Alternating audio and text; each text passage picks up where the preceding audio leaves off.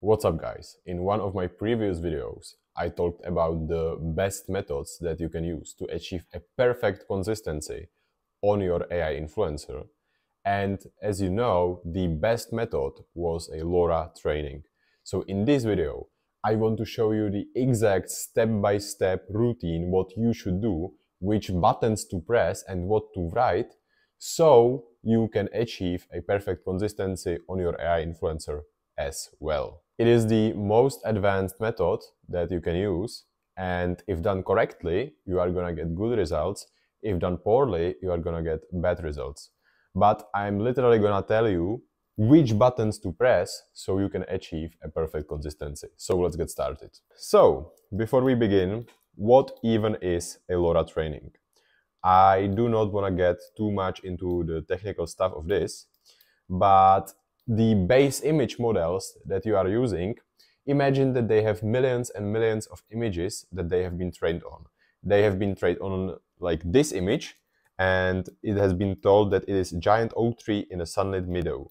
And they have been trained on billions of images, but they have not been trained on the specific girl that you want to create, right? So this is when the LoRa training comes in play, because you can use these images and teach this model that your AI influencer looks exactly like this, and you will achieve the perfect results. And the only thing that you are gonna need to do later is that you are just gonna use this keyword that you used in this fourth step, and you are always gonna get the perfect images. So let's get started. Many people complicate it for no reason, but in today's video, I will show you that it's super simple. So first step is create a base image.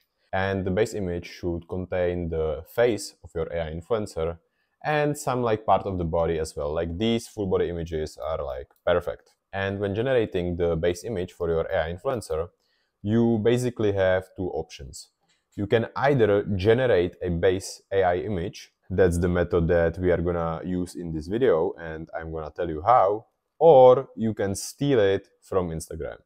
If you steal it from Instagram, like let's say you find an OnlyFans girl, you find 50 images of her, and you do all the next steps that I'm gonna do, yes, you will achieve a perfect consistency of her, but you are probably gonna get banned.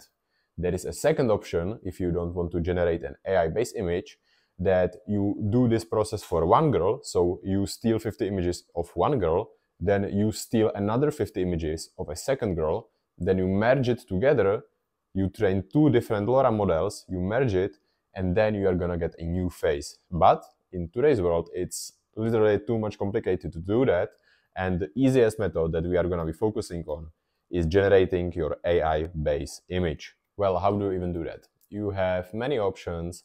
The easiest method today is to use Seedream V4 text-to-image model. It is on this website. One image generation costs you $0.03, but you do not have to set up any workflows, you do not have to have advanced hardware, and you pretty much do not have to do anything. There are two more options that you can use. You can use Gwen image model, but you have to set it up in Comfy UI or on this website, but there is like no need to do that. Or you can use Nano Banana from Google. It's free, but the quality is not as good as you can get in these images. And the reason I want you to use this image model, the Seedream, is that the better images you are gonna create your dataset on, that you are gonna train the model on, the better the result. If you use shit images, you are gonna get a shit trained model. If you use good images and you do it properly, you are gonna get goodly trained model. So you create some prompt, it can be like something like that, and here is your image. That's not what we are gonna use. This was just an example that what you can do, but we are gonna go with this image. This is already an image I have trained on, so I do not want to create anything else right now. But here is an example of another model I trained previously. And as you can see, these images have a face and they have their whole body seen. So after you have generated your base image, you have to go to the second step. You have to create a dataset. Dataset means 30 images of this girl, and they have to be like 70% upper body and face, 20% portrait, 10% full body. These percentages are just a reference. If it will be 60 and 30 and 10%, it like doesn't really matter. But like this is the standard that we are shooting for. And which tools are we using? As I said in the previous step, you can also use Qwen Image Edit, you can use Nano Banana, and you can use Seedream. The beauty of Seedream is that they also have an edit model.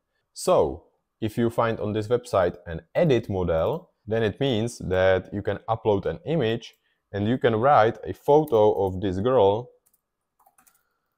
lying on the ground in her bedroom while wearing oversized black hoodie. And when you press run, you are gonna get an image of this girl. Sometimes these generations are not perfect, so you might want to generate more of these images, like 2, 3, 4, and usually one of them will be good enough. So as you can see, like we have an okay image, like it's not the best, but if you generate like more of these images, you are gonna get better results. If you use a better prompt than this, like the previous I showed you, you are gonna get a better results. And you might be asking, okay, but why do we even need to train a LoRa model if we can do this? Like there is no need to train a LoRa model, right? Well, you are kind of right, but you are not. If you want to create just basic images like that, you can absolutely do that with Seedream and you do not have to do anything else. But if you want to like more photorealistic images, if you want to use different models than Seedream, if you want to create a high quality videos, then the LoRa model comes in handy because you are gonna get a better consistency. And if you are shooting videos from a far away, the face is usually kind of deformed. But if you use that workflow and put the LoRa model in, then the face will be more consistent even in the videos. And don't forget that these generations cost $0.03 per generation.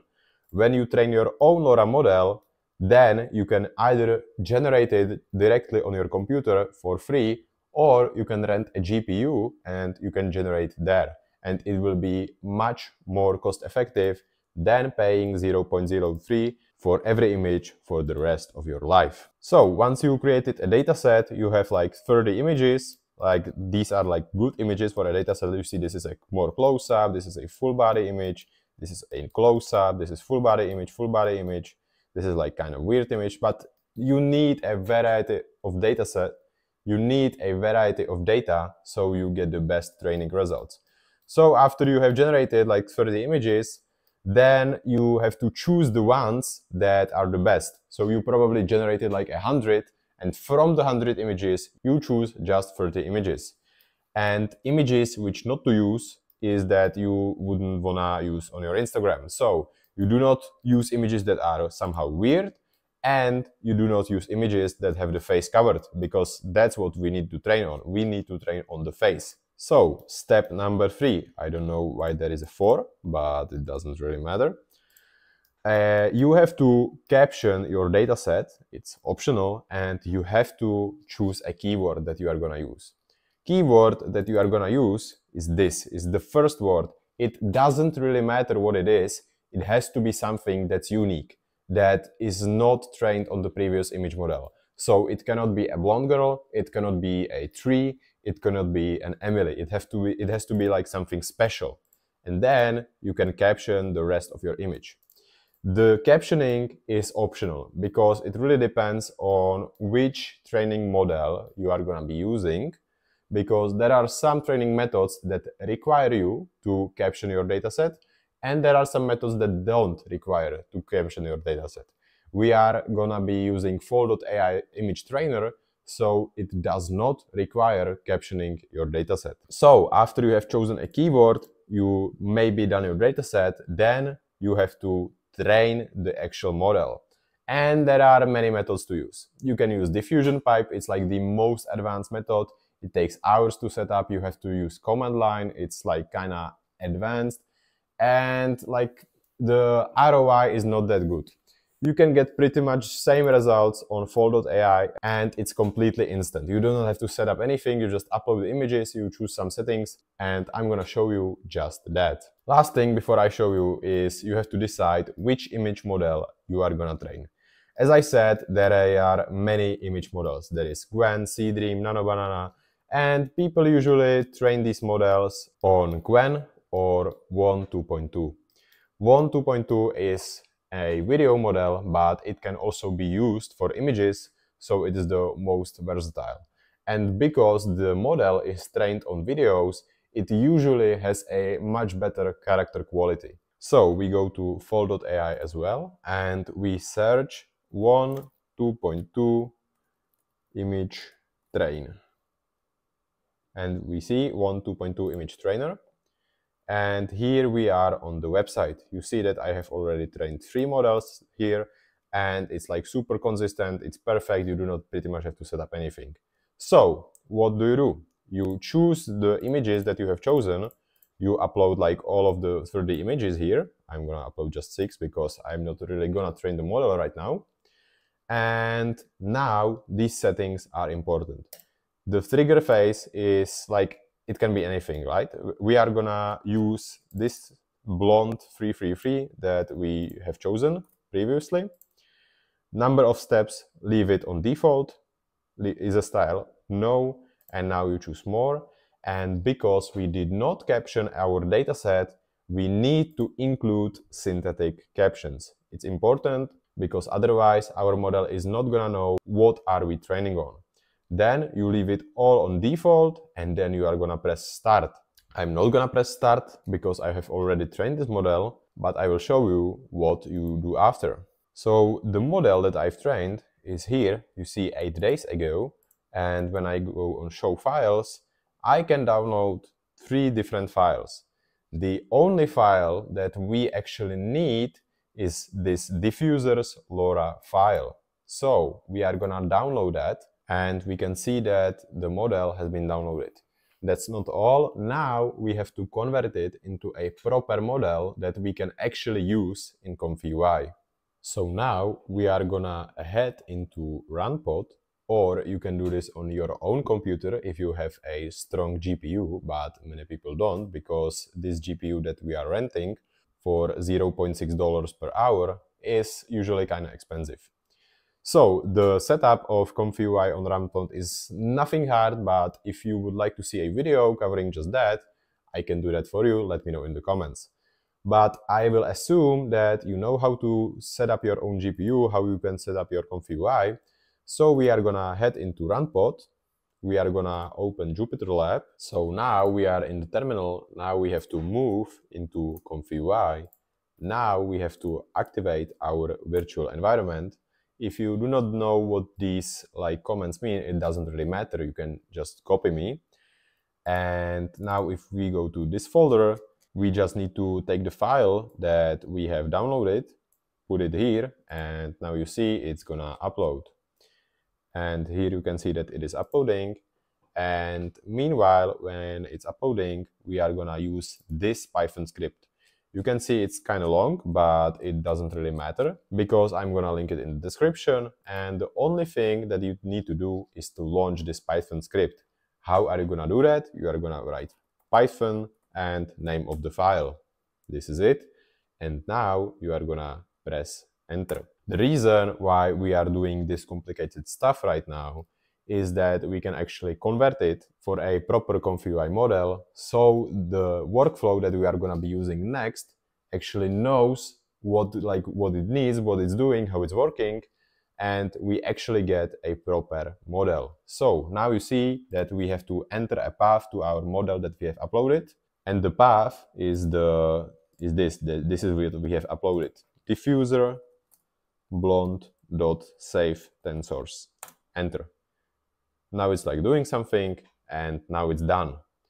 When it's done, we can actually launch Fal.ai and we can actually test our model.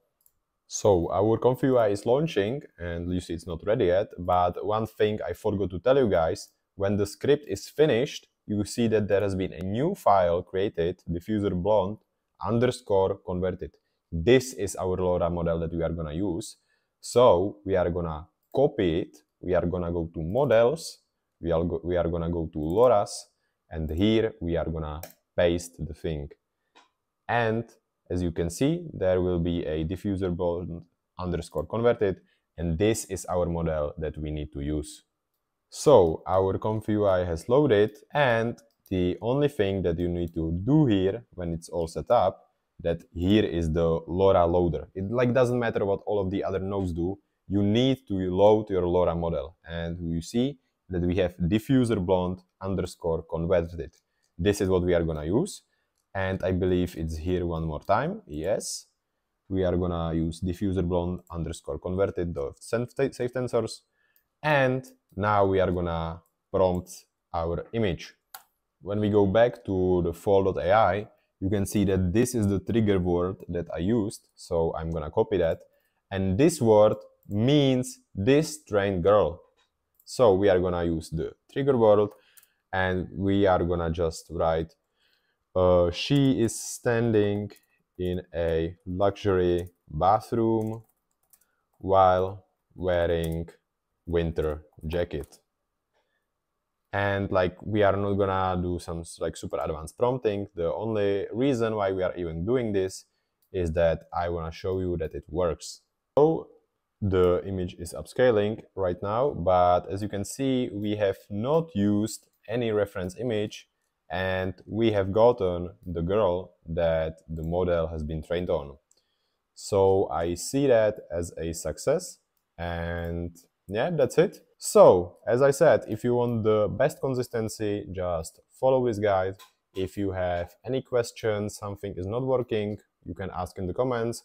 But I believe that this was extremely detailed, and all of the resources are provided in the description. So if you need any help, don't worry and just write a comment. If you have liked this video, drop a like and subscribe. If there are any other topics that you would like to see covered, write them in the comments, and I will see you at the next one. Bye.